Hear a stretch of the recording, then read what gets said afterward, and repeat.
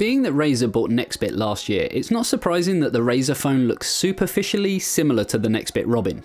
Build quality is fantastic, it's chunky, solid, and feels like a quality product through and through. It has a fairly unique square design with only slightly rounded edges, and is made from matte black aluminium. This is the same matte black as Razer's line of gaming laptops, and it is the only colour offered here.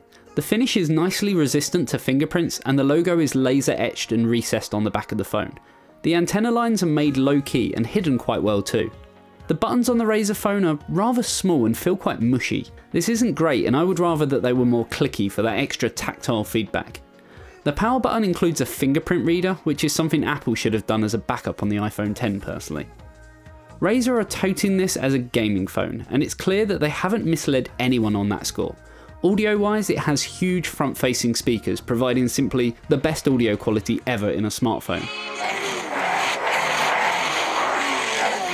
Maximum effort.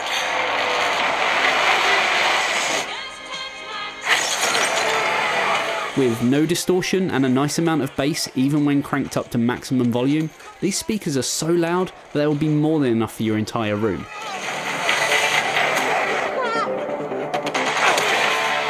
Rich Corinthian leather. Each speaker comes with its own amplifier, and Razer have taken care to ensure the audio sounds great both in front and behind the phone. If you set the alarm clock to max, it will scare the crap out of you when it wakes you up, so please be careful with this one. Razer own the company, so you can be assured that the audio is both Dolby Atmos and THX certified. We did compare the audio of the Razer phone with the audio of the iPhone X, and we hope, even filtered through whatever audio device you're listening on, you can get some idea of the difference.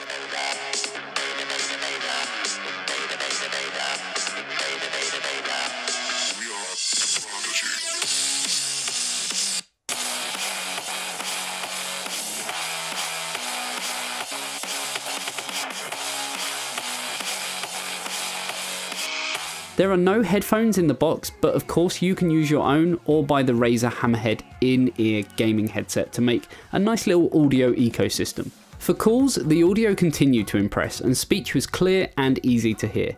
Although it has no headphone jack, they do have the courage to supply an adapter. Razer, you so courageous.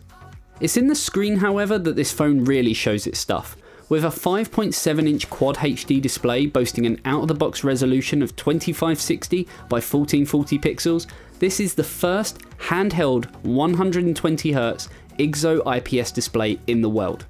Not bad for a company's first phone. Not just for gaming, but anything you want to view will look fantastic on here. And with its ultra motion tech, meaning zero lag or stutter, everything will be buttery smooth. Even scrolling through lengthy lists is very easy on the eyes. The display is not OLED as it is 120Hz, but it has a wide colour gamut and the colours look vibrant and clear. I've seen lots of people complaining about the phone's auto brightness setting, but I have to say, in my experience, I think it's fine. The display defaults to a more normal 90Hz, but when you change it up to 120Hz, you'll be blown away. Sadly, you can't see this on the video, but if you get your chance to go into a store and look for yourself, then wow, you will be impressed. The screen and the beauty it contains is adequately protected by tough Gorilla Glass 3. Under the hood, the Razer phone boasts a Qualcomm Snapdragon 835 with integrated Adreno 540 GPU.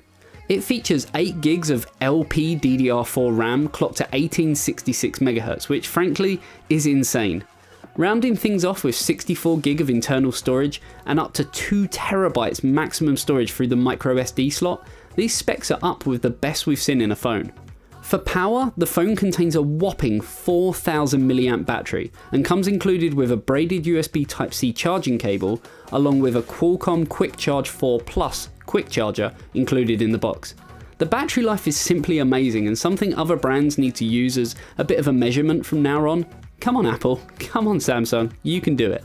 The phone runs close to stock Android. It doesn't feel bloaty at all, and although there are a few additions such as custom display settings and a game booster, none of it feels over the top.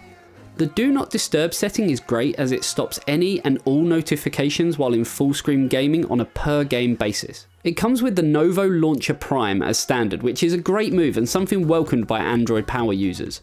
Games included by default are Titanfall, World of Tanks and Arena of Valor, but I found Real Racing 3 to really harness the potential of that amazing display. The only real features that don't match up in terms of quality are the cameras. These aren't great, and as a gaming phone, do they really need to be anyway? We have two 12 megapixel dual cameras on the rear of the phone, one of them being a 12 megapixel AF f1.75 wide lens and a 12 megapixel AF f2.6 zoom lens. Both feature phase detection autofocus and a dual tone LED flash. The white balance isn't great here and the dynamic range is decidedly poor. Exposure was also iffy depending on the HDR settings and the focus was oddly soft throughout. The front facing camera isn't great either at 8 megapixel f2.0, but we hear this is actually a software issue and more testing may show us better results in the future. Connectivity wise, we have 802.11a, B, G, N and AC. We also have Bluetooth 4.2 and NFC, but sadly, no Qi charging. The Razer branded SIM eject tool is so cool and a nice touch too, so thanks for including that. Sadly, a bad point is the vibration motor. It's ratty and horrible.